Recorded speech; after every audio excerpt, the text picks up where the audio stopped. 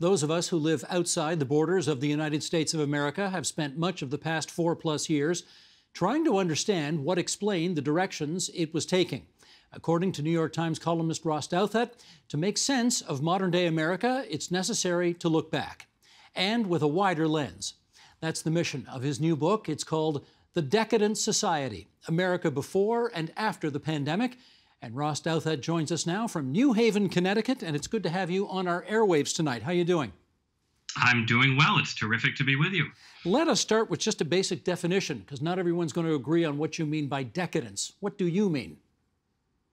So sadly, I don't just mean chocolate-covered strawberries and, weekend trips to Las Vegas. I'm trying to use decadence to describe basically a period of stagnation, drift, and repetition for a society that's at a high level of wealth and power and development.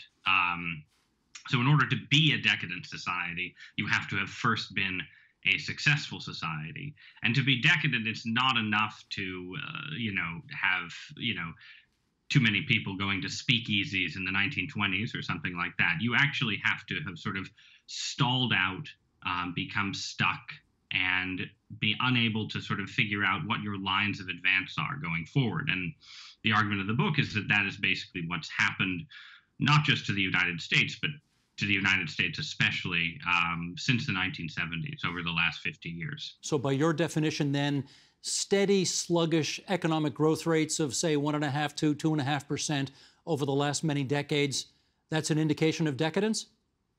Yes. So basically starting in the late 1960s or early 1970s, the whole developed world, led by the U.S., entered this period of deceleration.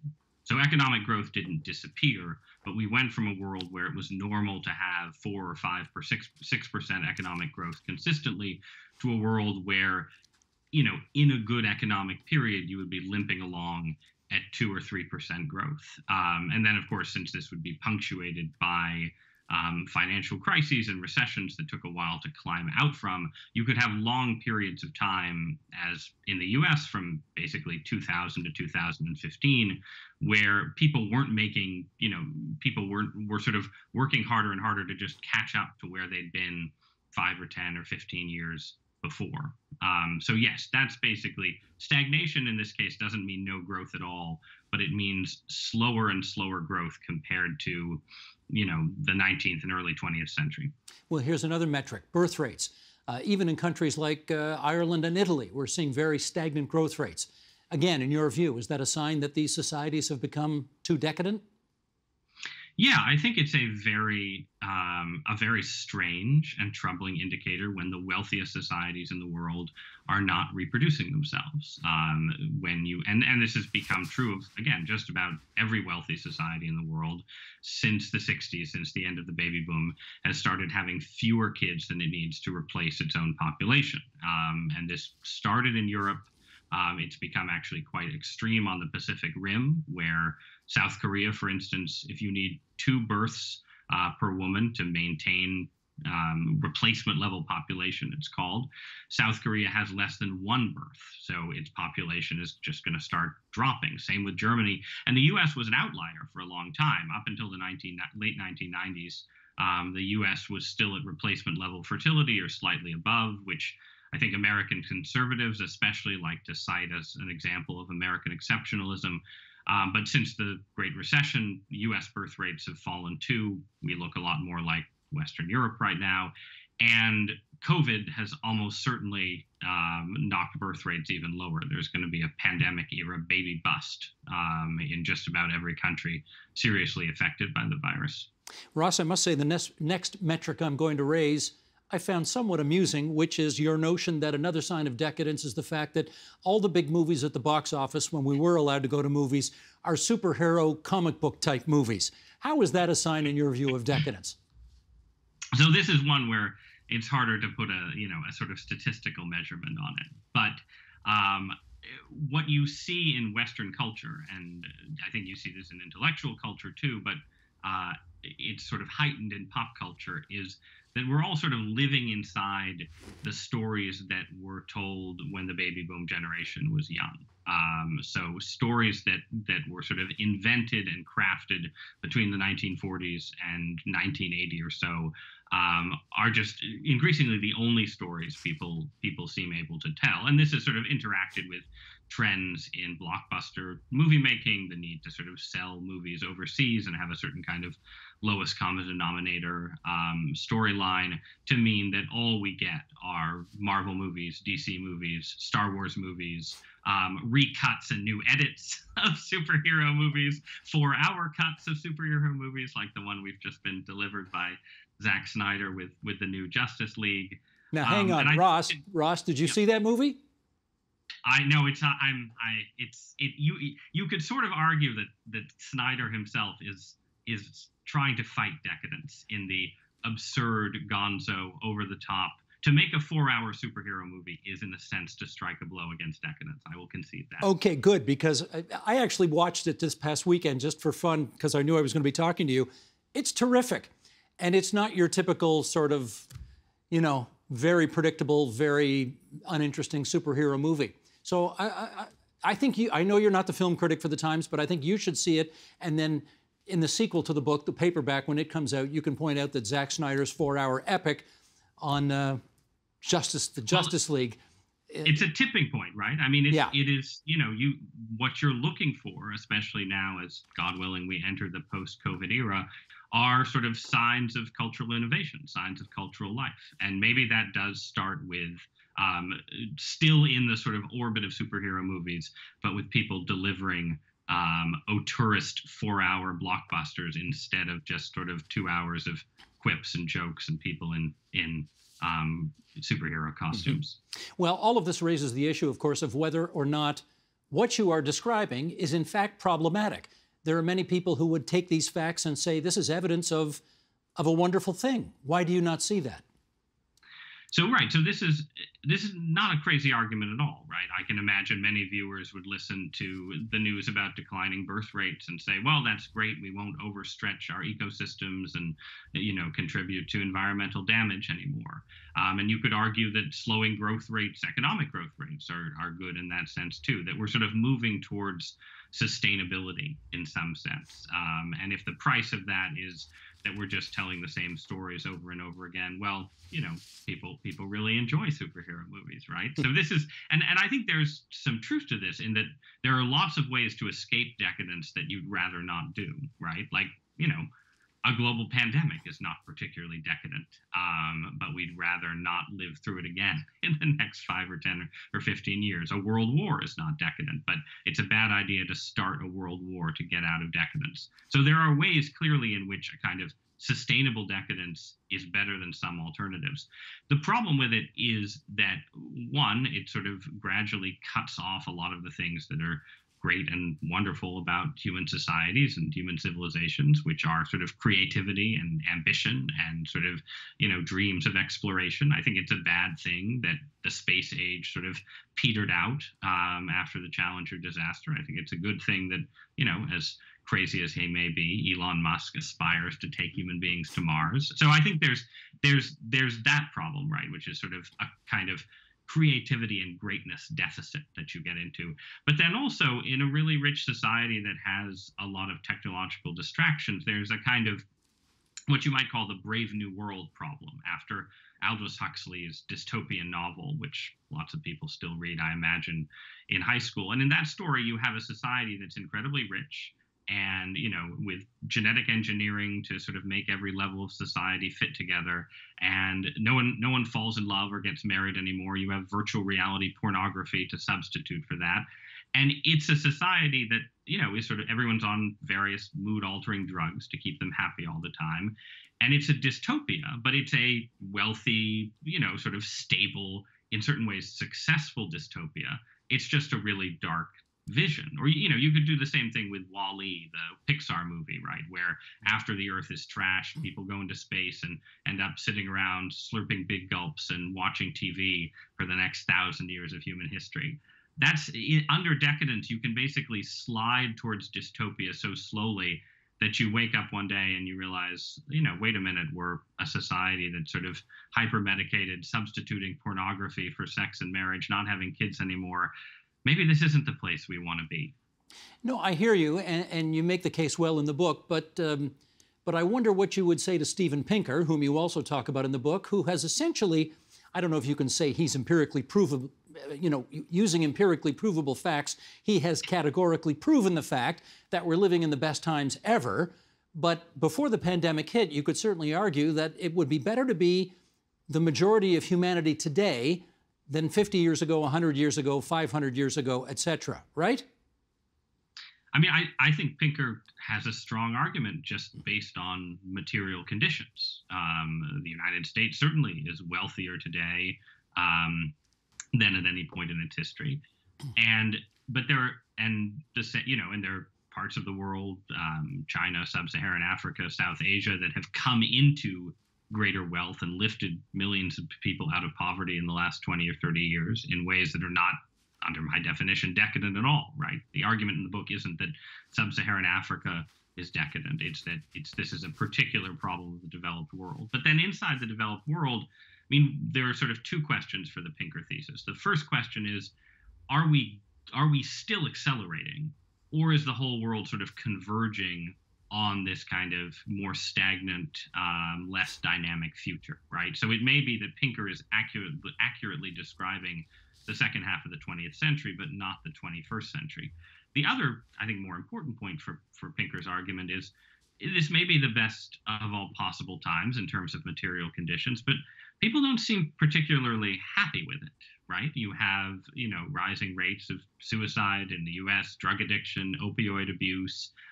You have sort of relational failures. People are less likely to get married. They're less likely to have kids. They're less likely to do the kind of things that we associate with human flourishing.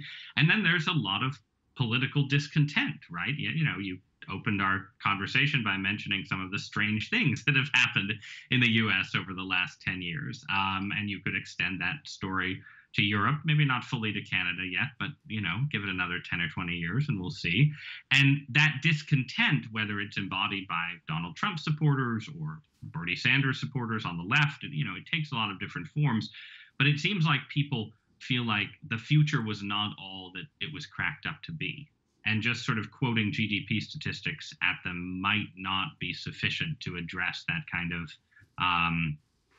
sort of late modern anomie and disappointment that's a really important part of both culture and politics in the Western world right now.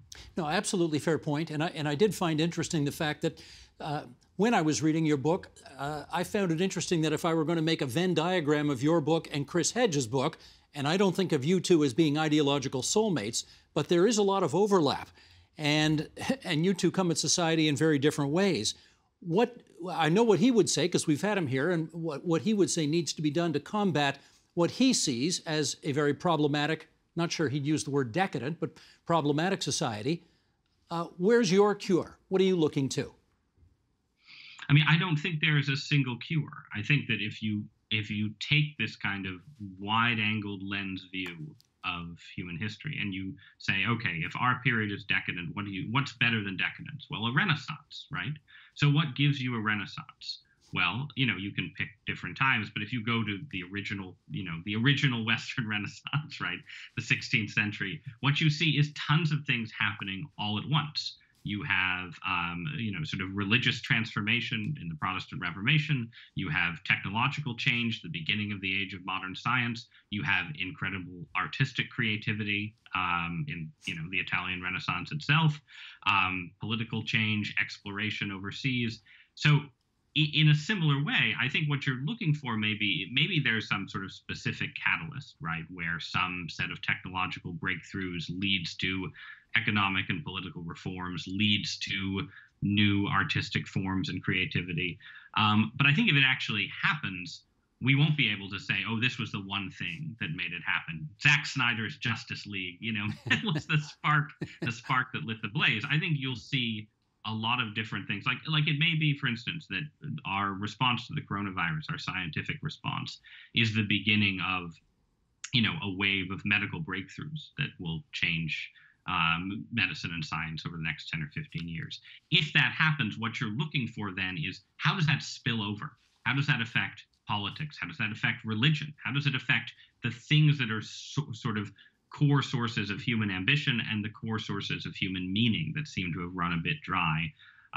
But yeah, so I wouldn't, I mean, I'm a religious person, so I tend to assume that any kind of Renaissance will have a strong religious component. But I think above all, it will have multiple components happening in ways where it's hard to say one thing caused it all. Well, let me nudge you a little more in this direction, because the book, when it originally came out in hardcover, was February 2020. So we know what happened the next month, right? We've got a massive pandemic. We've got the racial reckoning brought on by George Floyd. We have the defeat, ultimately later in the year, of Donald Trump. I think it's fair to say a fairly not religious person, replaced in the White House by a very religious person, a man who goes to church, a man who is empathetic and God-fearing. I don't think you could say any of those things about his predecessor, excuse me. Does that make you change the outlook of the book originally as written in Feb 2020? Not exactly, no.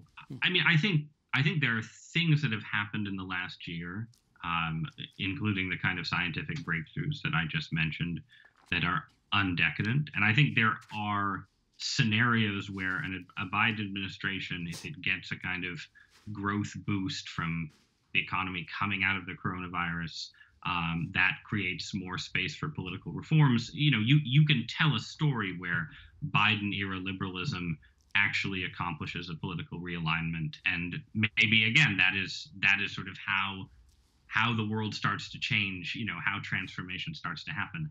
Biden himself, though, is he is a very old man who is the embodiment of a U.S. political establishment that presided over a series of debacles and failures in the first couple decades of the 20th century, including the Iraq War, the financial crisis, but also, I think, a mishandling of our relationship with China, a failure to sort of realize the social problems that were flowing from globalization, deindustrialization, and so on. So he embodies that establishment, and his piety, while totally sincere, belongs to, I think, a form of liberal Christianity that is relatively weak in American life, that was most potent in the 1960s and 70s.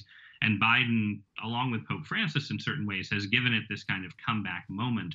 But it's not clear, like if you look at Americans under 40, that this is actually sort of the religious future. So I think you can just as easily tell a story where the pandemic sort of, it hit a kind of recess button on a lot of trends in American politics. American voters decided, we don't want to go with the socialist Bernie Sanders. We want to get rid of Trump. We want to go back to the establishment. But the establishment still lacks credibility, presided over a series of failures, and it's not totally clear that Joe Biden is the man to sort of transform politics, as opposed to just being sort of the president of sustainable decadence, you might say. Ross, in our last minute here, it's a measure of how important the New York Times is to the world and to your country in particular, that when stuff happens there, that's controversial, a lot of people pay attention.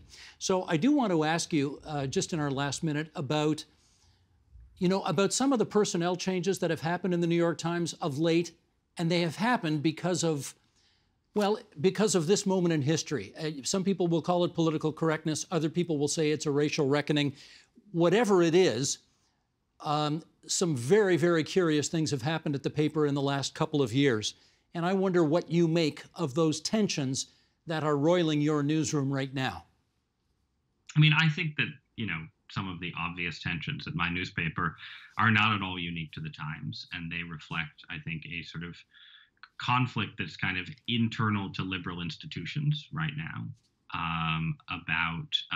that sort of represents, a kind of a vision, sort of competing visions of liberalism, competing visions of, sort of what kind of arguments should be held open, what kind of arguments should be declared closed. And, you have, I think, it's everyone can see it within, whether it's in newspapers or Ivy League universities, or sort of down the line of institutions, Hollywood and so on, that there is a sort of emergent progressivism that has that sort of has a transformative vision, that sort of has somewhat different ideas about the role that media, academia, and so on should play in society. And so, I mean, it's interesting for me, since I'm a conservative columnist at the newspaper.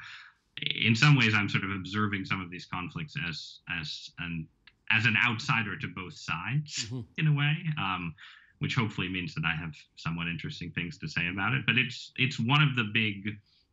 clearly one of the big sort of internal questions for liberalism in the Western world over the next 10 or 15 years. Is what does liberalism mean, and how different can it be over the next generation? Do I infer from that comment that you're not completely comfortable with the way Donald G. McNeil Jr. was ousted from the Times? I mean, I don't want to comment on. I wrote a column when James Bennett, who was, of course, my boss as steward of the editorial page, when he lost his job during the George Floyd protests, that was critical of the firing. So, I'll leave that. If viewers are interested, they can find that column, and that can stand as my take on some of this. Fair enough. Ross Douthat's latest is The Decadent Society, America Before and After the Pandemic, and we're grateful you spared so much time for us on TVO tonight. Thanks, Ross. Thanks so much for having me. The Agenda with Steve Paikin is brought to you by the Chartered Professional Accountants of Ontario. CPA Ontario is a regulator, an educator, a thought leader, and an advocate. We protect the public. We advance our profession. We guide our CPAs. We are CPA Ontario. And by viewers like you. Thank you.